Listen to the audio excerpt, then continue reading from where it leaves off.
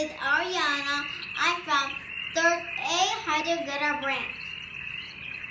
In this example of Grassland food chain, the sun is the major source of energy of all living organisms and producers. Plants and grass, they need soil, sunlight, air, and water to live. They get their energy directly from the sun.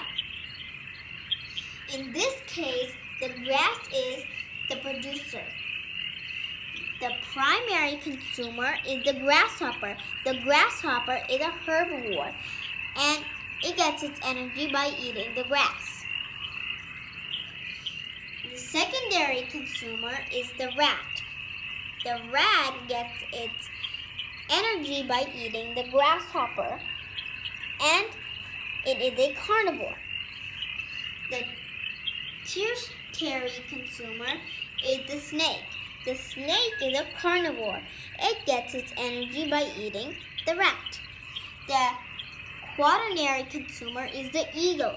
The eagle is a carnivore. It gets its energy by eating the snake.